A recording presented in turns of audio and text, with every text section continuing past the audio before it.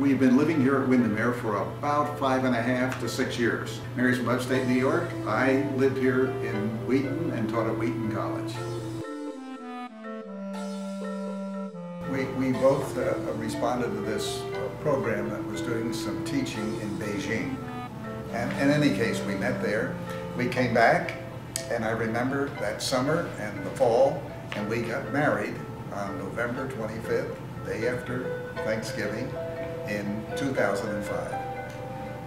Mary's entrance into my life was just a wonderful gift, a gift from God. We met together, we found out we had a lot in common, and we found out we had a lot to do.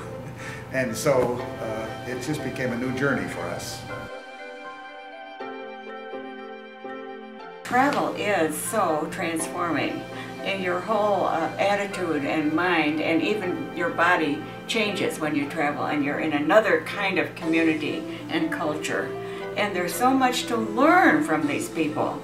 They're all precious and sweet and smart, and they're really trying to do things, especially at the university level, where we've had so much of our experience. Travel is really very educational. We don't travel to see scenery. I mean, we love to see it. We love beautiful places and spectacular places, but we travel more for people than places. And we work when we go. We teach things, and we're working from early morning until late at night. So travel is exhausting, but it's very rewarding internally, and you feel as though you're learning something, you're involved with something. The other thing we learn something about people who live in China, and they are just simply people that make us aware that we live in a very global world. I'm teaching a couple of things. I'm teaching literature, particularly to upperclassmen and graduate students. And I'm also able to teach English. Both Mary and I have been in linguistic programs that train us to teach English to non-speakers of English. We took the Cambridge course that qualified us for that. Right. And I had a lot of fun teaching conversational English, which is all talking. The people here, I think, are what is the important thing. But who are these people? They're engineers, and they're scientists, and they're teachers, and they're doctors, and they're lawyers, and they're entrepreneurs. There are all kinds of people here. I'll tell you one thing, they are not. They are not cookie-cutter people.